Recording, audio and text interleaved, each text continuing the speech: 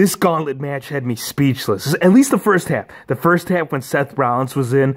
This match right here. This was actually, according to Michael Cole, this was one of the longest matches in WWE Raw history. Rollins was in there for well over an hour. He got it started off with Roman Reigns, and there was a lot of spots where I thought Roman was going to pick up the victory, but no, Rollins got a quick roll-up pin on Roman. It was clean. There was nothing cheap about it. He pulled out a clean victory, and he definitely needs this. I mean, after all, like, he's just been in the mid-card level for a good, like, I would say well over a year now. Now that he's going into the chamber, he definitely has the momentum on his side. John Cena, he ended up coming in next, and Cena, man, he was just beating on him. Like, for a good portion of it, he was just destroying Rollins, but Rollins wasn't giving up. He wasn't giving up. He was going to go all the way. I honestly thought that he was going to go through all six men. But no. So what happened is John Cena, right? He goes for the AA. Rollins kicks up.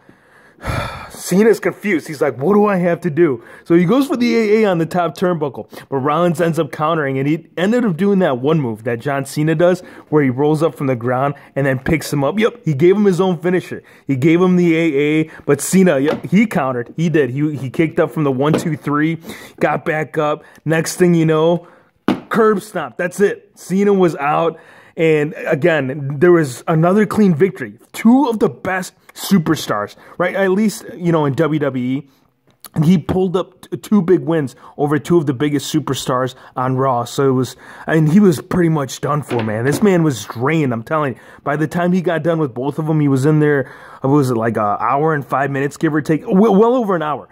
Next thing you know, Elias, he pretty much came in. He picked off the bones. It was like, he came in, he started working on the leg because you could tell he was suffering from the knee, but it didn't stop Rollins. I mean, he was still going over the top rope. He was still just trying to stay in there, but Elias went for his finisher, and there goes Rollins. But, man, I got to say, Rollins, that was impressive, man. That match, what a great night. I'm going to, at least, like I said, for the first half, definitely I don't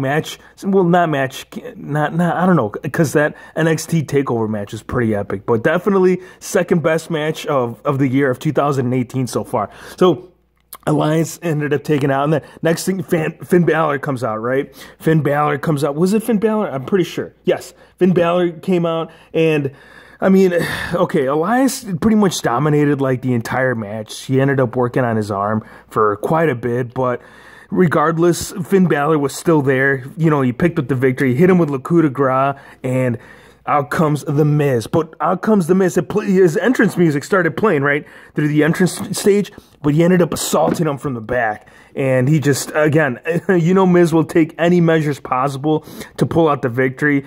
And we all know who was there with The Miz, right? Come on. You know, Miztourage. They were there. They interfered. And that's what basically cost Finn Balor the match. So he went for the skull-crushing finale. And Miztourage continues. But what do they continue for? They continue for Braun Strowman. Again, it didn't take much. Honestly, like, this was pretty much pure and utter destruction. I mean, he destroyed The Miz. That's it, right? Power slam, match is over. He had a pretty good promo at the end. I loved it.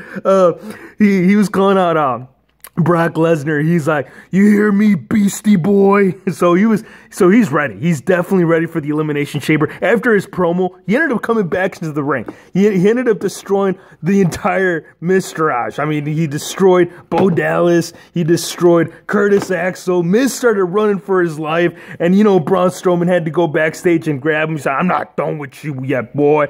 You're going to get these hands. So, really excited for Elimination Chamber. Braun Strowman, man, this guy is just oh man, this guy. Okay, I know he's not going to win, and I'll give you my predictions later on in the week, but still really excited to see what he's going to do in the chamber. Until next time, everybody.